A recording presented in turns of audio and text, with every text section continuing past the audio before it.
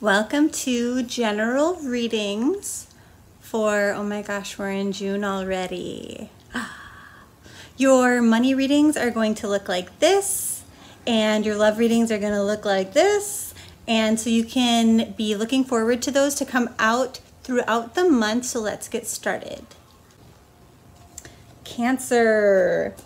Okay, you probably don't want to hear this, but things are kind of a nightmare because of your fear right now, and other people are picking up on your hot messness. Like, it's time to get a grip, okay? So, new starts in career, in money, in goals are not going to happen if we can't get things under control, okay? So, beginning of the month, what they're saying is like new opportunities present themselves, but you can only take them and move forward with those if you're super calm and grounded in reality, not too much in your emotions, not too much like avoiding your emotions.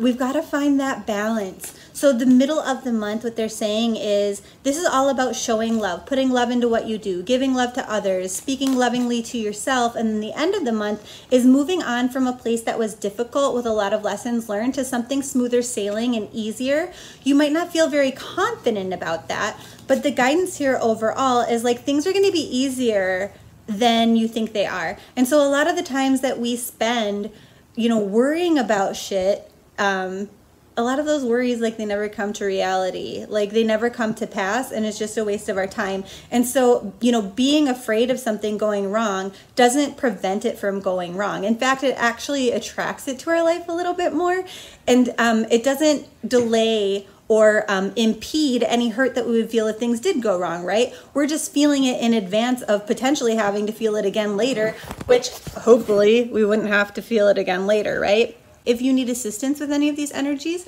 your crystals of the month look like this. You can find those in my blog page on the link below, and I love you so much.